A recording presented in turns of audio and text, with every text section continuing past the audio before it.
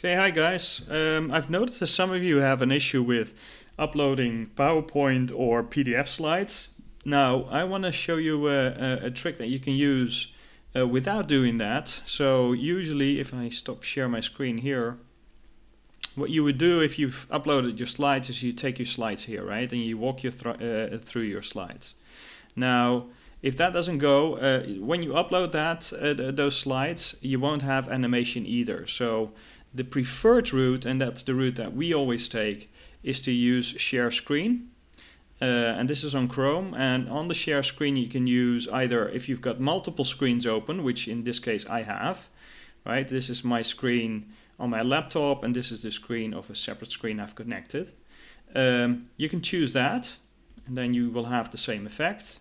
So in this case, this is the share screen of the screen that I've got open with my PowerPoint presentation, and if I go to that screen, you can see my mouse there, right? So if I do that and I go through my slides, you will see that there is animation present. Okay, now the same effect you can use with the application. So let me stop the screen and then share the screen once again.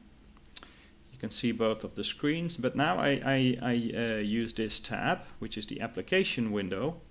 And you can also see the PowerPoint slideshow here. So if I click that here as well, you'll see that the PowerPoint will come up. I can go to the PowerPoint, and then you can see I can just move that through, right?